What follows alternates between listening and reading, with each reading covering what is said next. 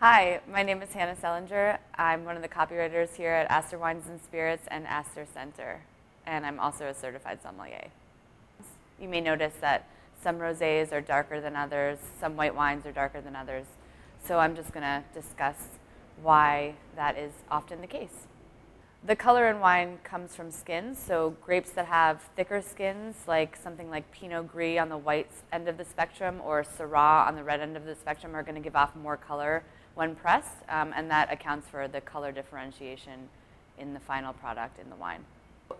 With rosé, you'll notice that some rosés will be very, very light in color, particularly rosés that you see from Provence, but also these days, the rosés that you see from New York State also can be very, very light, what we call onion skin. And some rosés, notably the rosés that you see from Spain or sometimes Italy, will be really dark in color. That has to do with a method that we call saigné, or skin contact. The more time that a wine that's being pressed is spent in contact with the skins of the red grapes, the more color pigment it picks up. A consequence of aging in wines is that they tend to change in color. In white wines, they tend to turn darker and more golden in hue. You particularly see this in varietals like Riesling and Chardonnay, which are wines that are more age-worthy, although wines like Riojas are actually designed to age, and they're prone to oxidation and are sometimes intentionally oxidized, which means that oxygen is presented into the wine intentionally.